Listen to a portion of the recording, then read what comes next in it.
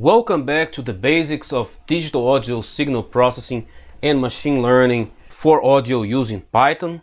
We are now at the code example number 3, and this time we will start to touch the surface, to scratch the surface of machine learning and deep learning. Of course, we cannot straight away dive into the concepts of machine learning and deep learning. We still need a lot of knowledge before we can start doing things in the fields of machine learning. We still need a lot of mathematical background, also programming background, but we will get there.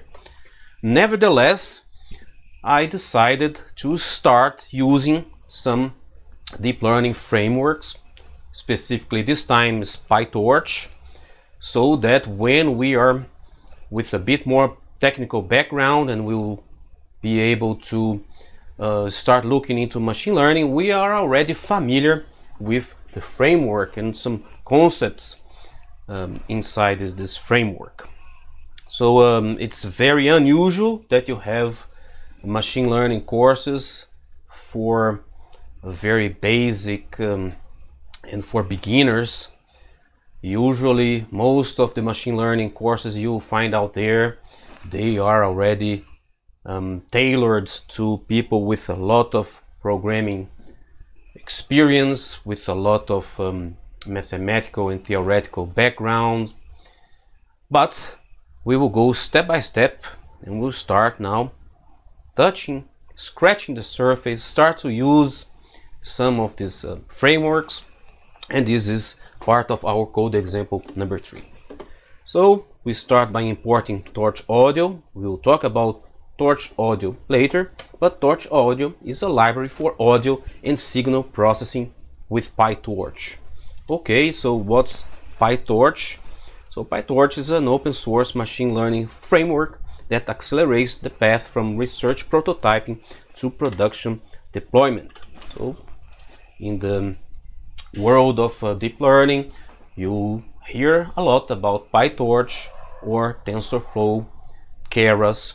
There used to be other frameworks, but these two I consider the most popular nowadays. We will try to see both of them during this course. We will start with PyTorch, and later on we will introduce you to TensorFlow and Keras. So TensorFlow and Keras, they used to be separate. So Keras was using a TensorFlow as the back end, but there was a change, and I think TensorFlow acquired Keras, and now it's part of the TensorFlow. This is for future. So we will import TorchAudio. Here is very similar to what we did before with Librosa. So from TorchAudio we are loading. This time we don't need to download the Wavefile we are using. First, we can directly pass the URL, and this TorchAudio load will take care of downloading, and then we'll have a waveform and a sample rate, very similar to what we did with Librosa, very similar to what we did with SciPy Wavefile. Then TorchAudio also have this info method that will get the signal information of an audio file, and we are storing this metadata. So this metadata will know things like a sample rate of this audio file, the number of channels, the bits per sample, and the type of encoding. So it's also similar to what we did with SciPy or Librosa, but there we could not get this metadata, this information about the file. Here with TorchAudio info we can know this metadata. Then what we're doing, we're printing some information about this waveform. So we know the shape, the type, so it's using something what is called torch float32. So it's of course related to NumPy float32 that we've seen before, but we are not using NumPy this time. We are using Torch. So we're using PyTorch. PyTorch, they have thing that's called tensors. So it's not a NumPy array, but now we're talking about tensors, and we will look in more detail about tensors when we go to the code explanation and we'll go step by step and line by line. But we're printing something like the minimum value, the maximum value, the mean and the standard deviation. So maximum value and minimum value we've seen before, and we already noticed here that it's a float 32 from -1 to 1, so it's more similar to libRosa, our first code example, that it takes this Wavefile, this data, and it already transforms it to an array, or in this case a tensor of type floating point 32, and it normalizes, so there is a range from -1 to 1. We will talk about mean and standard deviation in the theory part. So it's very important when we are dealing with machine learning and deep learning to have these basics of statistics. So we will have to take a look at this very basic, what is an average and what is a standard deviation. We will talk about that in the theory part. And then we're plotting. So we've seen plotting before, but now I'm having much more details here, so this plot is a bit more complex than the basic one we had. So it's not a plot, it's what is called a stem plot. So we are dealing with digital audio, so we don't have continuous values, we have discrete values.